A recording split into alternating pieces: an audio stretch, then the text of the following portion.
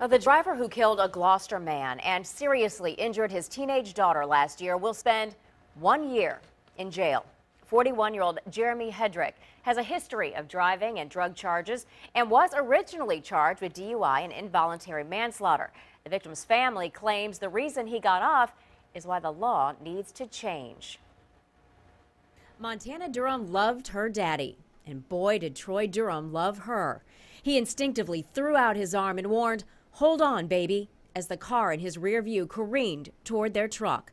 The driver, Jeremy Hedrick's urine sample tested positive for marijuana, heroin, and cocaine. Yet he only got 1 year for killing Troy and seriously injuring Montana. It's a kick in the stomach when you have people who can break and enter and serve more time, who can, hurt a bald eagle, who can kill a dog and serve more time. Widow and mother Michelle Durham is rightfully upset, but not with the Commonwealth attorney who reduced Hedrick's charge or the judge who sentenced him. It's the laws. It's the laws that need to change. Here's why.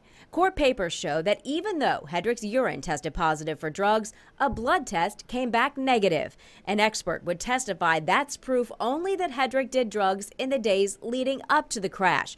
There's no evidence he was impaired that day.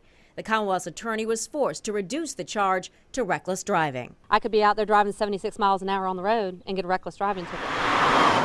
Reckless driving needs to be a harder penalty depending, if there's a death in the situation, if there's maiming, if there's somebody you've hurt. Michelle pledges to do all she can to change the law, but first, she has some things to figure out. The trial's over, he's convicted, and now it's going on 6 months, and now it's time to figure out what Montana's new normal is. Michelle made a passionate speech to the judge during the sentencing, and we put a transcript of what she said on wavy.com.